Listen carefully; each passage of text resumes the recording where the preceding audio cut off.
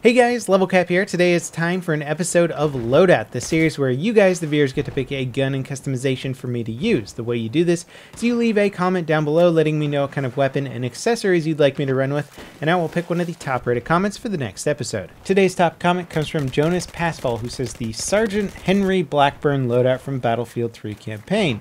Battlefield 4 gameplay though. Primary is the M416, optic is the ACOG 4x optic, no accessory, barrel will be the heavy barrel, underbarrel is the underslung rail, paint is default, secondary weapon is the M9 naked. Paint default again will be using the M320 high explosive grenade launcher. Gadget 2 is no requirement, so I just went with the med bag. Grenade is the M67 frag. Knife, bayonet. Now the field upgrade will be the Grenadier in Battlefield 3. You got 3 grenades in the campaign. Grenadier will allow us to carry 2 grenades and some extra grenades for a grenade launcher if we can actually upgrade the field upgrade. Playstyle, play on Conquest, Rush, Obliteration, or other large-scale oriented game modes. Just please do not play TDM or Domination, as this does not suit the loadout or the playstyle as much. Take distance and use the ACOG and grenade launcher to their full potential. With all this in mind, you will be able to get a feeling of the loadout much better and find its strengths aside from its weaknesses, as this may be the first you will find. You are Blackbird and you must try to stay alive at all costs. The loadout may not be the loadout of choice, but it offers the user a new and a different experience. In addition, it looks damn sexy. Have fun. Alright, now I have a confession to make. I never actually beat the Battlefield 3 campaign. I kept dying of boredom while playing the stupid thing, so I stopped playing it and just focused on multiplayer, which is what most people do when they play Battlefield. Who knows, maybe the next big Battlefield game will change what we think about a Battlefield single player experience, but that has yet to be seen.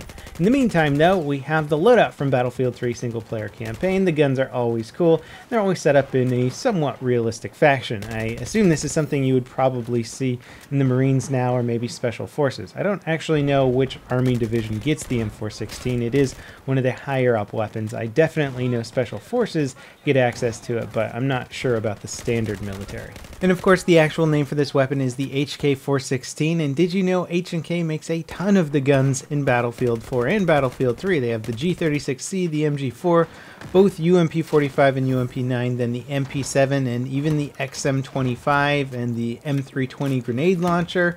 And of course, they designed the MP5 and just a whole bunch of other weapons that you'll see in tons of video games. It's kind of crazy to think about what their weapon legacy is. Now, as far as this loadout goes, it's not the greatest. I mean, ACOG is fun to run with on these weapons, but as I've mentioned in many videos before, having a magnified optic on a standard assault rifle like this might make a lot of sense in real life, where you can drop people in 1 or 2 shots at extreme distances, but in Battlefield 4, you can pelt away at them 4, 5, 6, even 7 shots at further ranges, and it's not going to kill them. So when you have an optic with this high magnification and you're shooting in full auto, which is what you need to do in Battlefield 4, you're just going to get a ton of screen shake, and it's going to be hard to track your targets.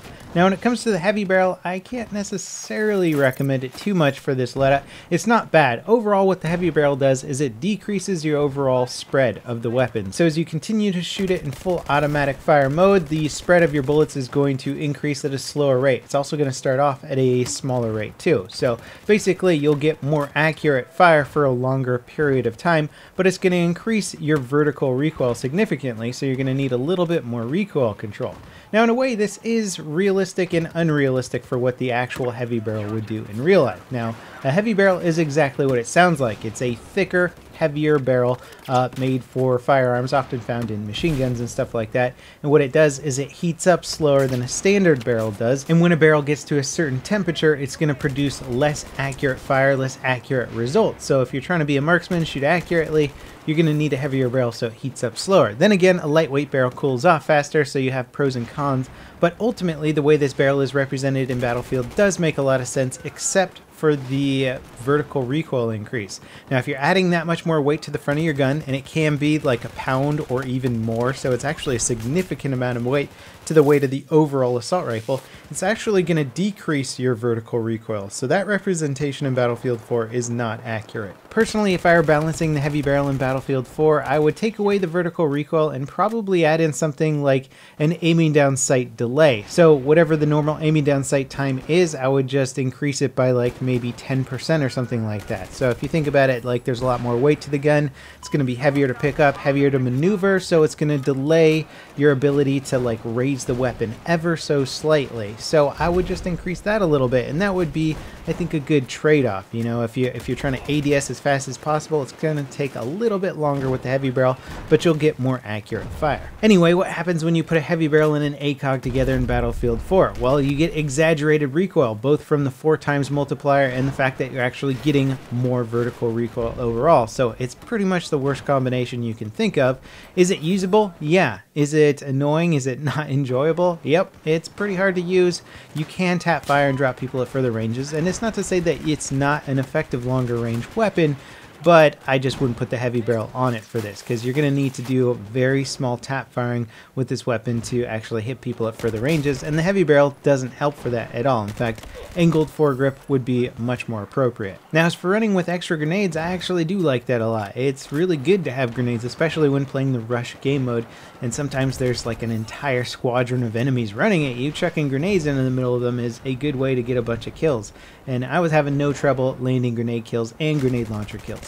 Especially, again, when there's a lot of players like around a corner and you don't have time to sit there and sort of put 5 rounds into somebody. You just peek real quick, shoot a grenade, and then run back behind there. You can often get some pretty easy and quick kills this way. Funny enough, I actually found this weapon much more usable at medium range than I did longer range, even though I think it was intended to be used more at longer range. Rush is definitely a good game mode to use this on. You are going to get a mixture of long, medium, and close range combat. This weapon can be used at those ranges. Close range is probably the weakest point because I almost felt more comfortable hip firing than trying to ADS with a 4x optic. It's just not the most enjoyable experience ADSing with an ACOG from like 10 feet away. Of course, the grenade launcher can be used for a one-shot kill if you hit them directly, but that's kind of a big risk in CQB. Plus, if there's multiple people there, you're going to need something else to follow up. And weapon switch times in Battlefield 4, although fast, usually aren't fast enough to deal with a massive quantity of targets. Overall, I like the Grenadier aspect to this loadout. It's super useful for game modes like Rush, where you just need a lot of explosive power. Potentially in small corridor areas, it can be extremely useful. The weapon setup itself, though, is tricky to use. And if you want something that's more of a long-range rifle, I would say just get used to aiming long range with your standard red dot optic. That way you can transition to close quarter combat without having the issues, or get a 2x flip up sight, and definitely don't use a heavy barrel, but maybe something more like an angled foregrip or nothing at all. Anyway, that pretty much wraps it up for this episode of Loadout. I hope you guys enjoyed it. Don't forget to leave your comments down below for next week's episode, and I'll see you next time. This is LevelCap signing out.